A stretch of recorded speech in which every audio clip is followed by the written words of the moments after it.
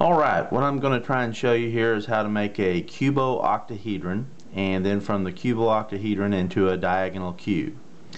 What I'm starting off with is a 6-layered hexagon. You can go with any size you want, but I figured this was a nice easy size to start with.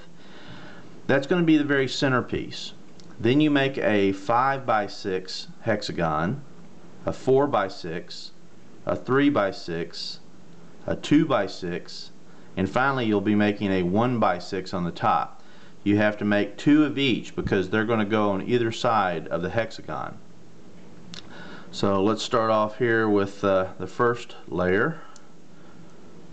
Let's see here.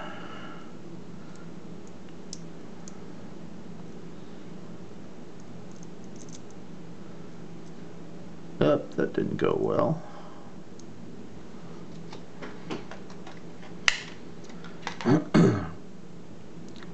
Alright, let's try again here.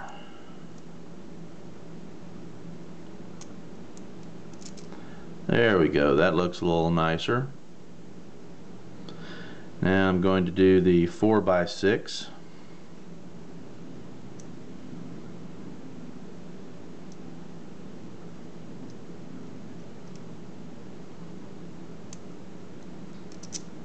There we go. 4x6, and the 3.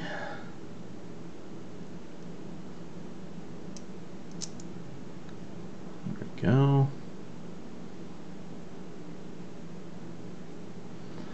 And 2x6.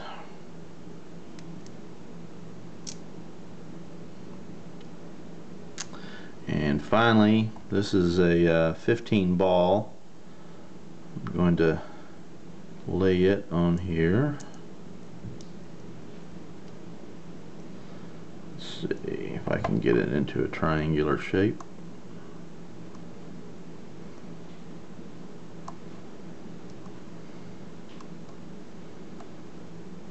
There we go. And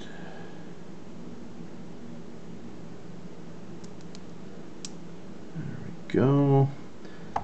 And then you can fill that in with, I believe that's a 6-ball triangle.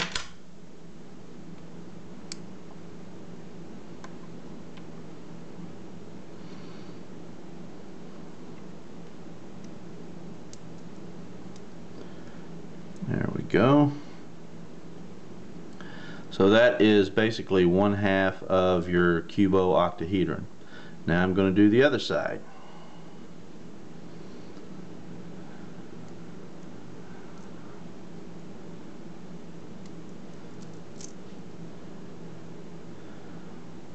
Go.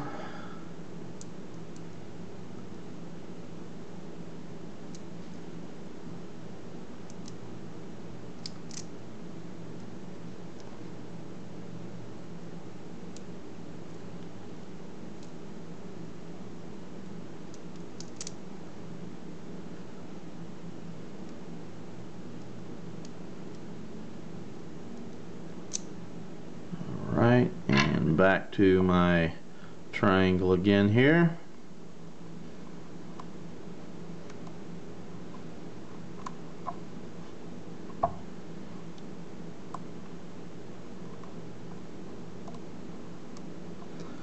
Well,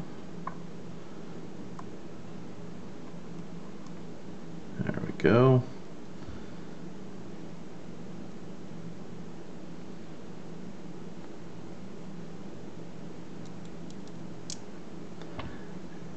Once again, a 6-ball triangle in the center of that.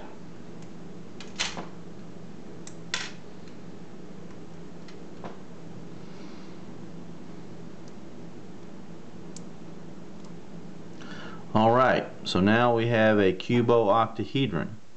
And now in order to make the diagonal cube, you're simply going to extend the triangular faces.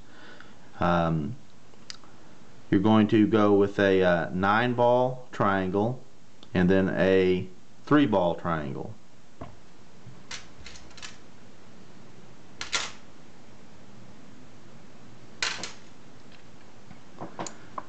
So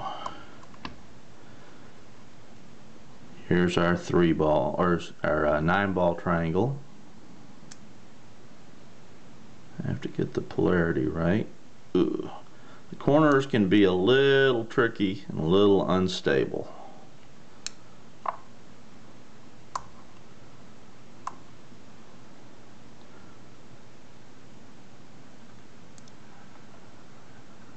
See if I can get it on there and make it. There we go. And we'll put one in the center. And finally, we're going to do a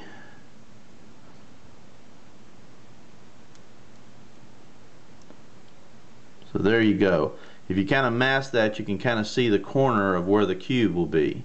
And you have to do that for each of the triangular faces, and you will have a diagonal cube.